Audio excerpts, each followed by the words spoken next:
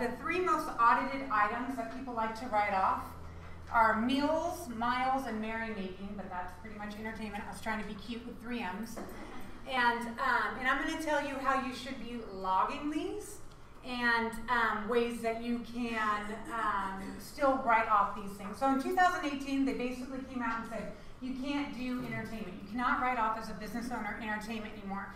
And what they're trying to do is get away from people that sold a home to their best friend 20 years ago, and they're taking their best friend to a Super Bowl game and they're writing off like a $30,000 trip.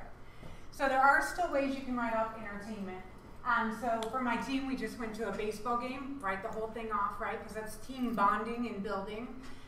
We go to spa days after April 15th because we're a tax firm and we're all pooped. Actually, only the girls go because I don't want to see a guy in a bathrobe that works for me because that would be gross. But there's ways to still write off entertainment as long as it's team building.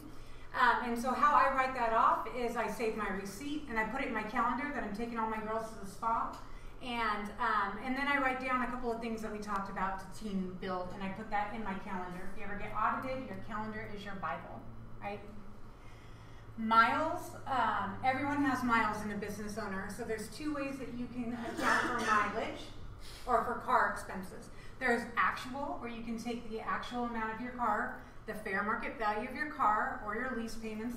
By the way, lease payments are the worst financial decision. Don't lease a car if you get the opportunity to get out of a lease. Always buy a car.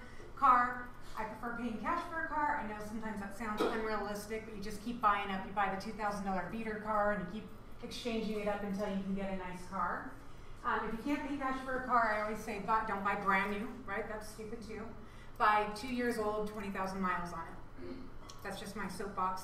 I'm trying to instill upon you some financial wisdom for today. But anyway, you can write off the fair market value of your car or your lease payments. You can write off your interest, your fuel, or your repairs, your insurance, your B&B fees. These are all benefits to owning a business.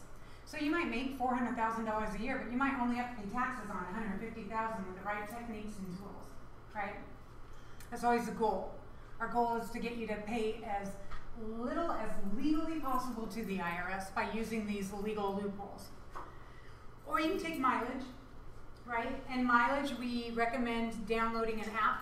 We like an app called Mileage IQ to account for your apps. In 2019, mileage is 58 cents a mile currently. It might change halfway through the year. So those are the 2 versions of how you can write off a car in your business.